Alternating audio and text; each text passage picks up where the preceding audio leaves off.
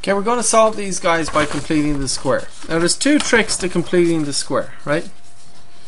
The first thing is to isolate, we'll do 4a now, of course.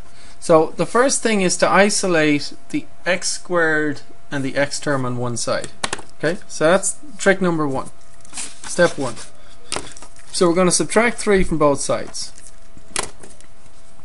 That'll give us x squared minus 10x equals negative 3, right?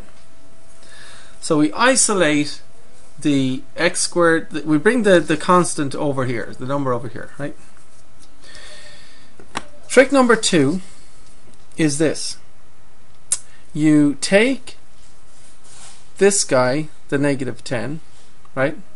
You divide him by 2 and then you square him, right? So we're going to take the negative 10, we're going to divide it by 2, and then that gives us negative 5. Okay, then we're going to square that. What's negative 5 squared?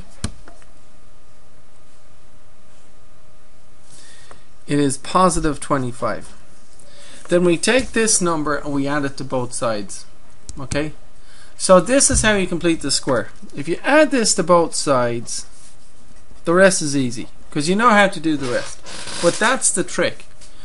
Get the constant on the right, take the b number, right, divide it by 2 and then square it. So we divide that by 2, got negative 5, I square that and I get 25, right?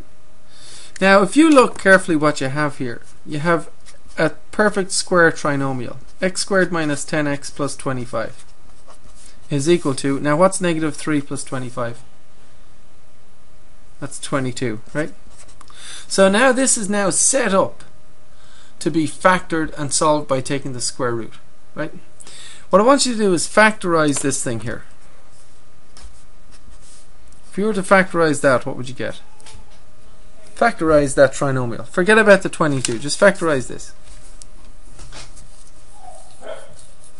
So if you were to factorize that, right, you take your 25 and that's 5 times 5, right? Now what two numbers multiply to 25 and add to negative 10?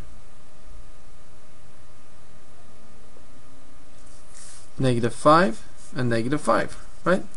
If you multiply them, you get 25. If you add them, you get negative 10, right? So this can be factored to be x minus 5 times x minus 5. Have you seen minus 5 appear before? Look, there it is. See it? Right. That's your b over 2, right? Anyway, but it's good to go through the steps just to make sure. So, and how else can we write this? Can we write this thing with less ink? See, it's x minus 5 times x minus 5. Now, isn't that x minus 5 all squared? You've seen that before, right? Is equal to 22. Okay. Now we can solve this by taking the square root of both sides. Okay. So there's a few steps to it. Once again, we okay. Now taking the square root of both sides, what you need to remember is you got to plug in plus or minus. And why is that? Let me explain why you have to plug in plus or minus. Okay, here's why. If you had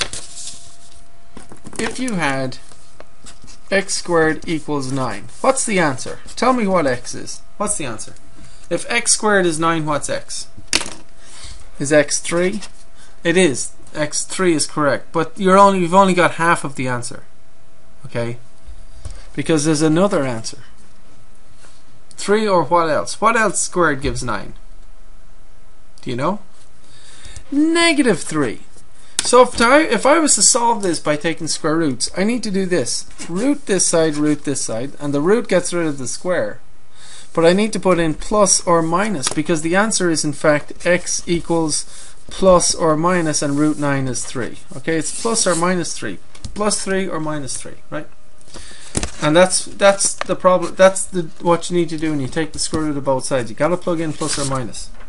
So we're plugging in plus or minus. Now the square root of this thing squared, that's an inverse operation. So I'm square rooting a squared thing, right?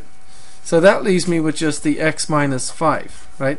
Equals plus or minus root 22, okay?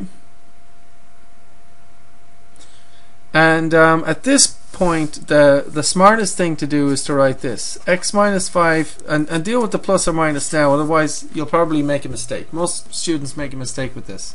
So I'm advising you to do it's plus root 22 or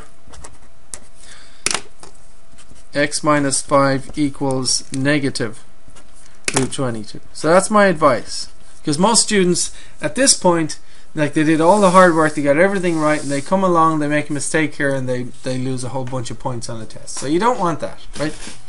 So if you just split your plus or minus up now and then add 5 to both sides, okay, and now you can get x is root 22 plus 5, or 5 plus root 22, and then of course you can just calculate that if you need to as a decimal. And then same on this one, add 5 to both sides, right? So we get x is that, or x is negative 22 plus 5, or 5 minus, root 22, right? Of course we could also calculate these as decimals if we want, right?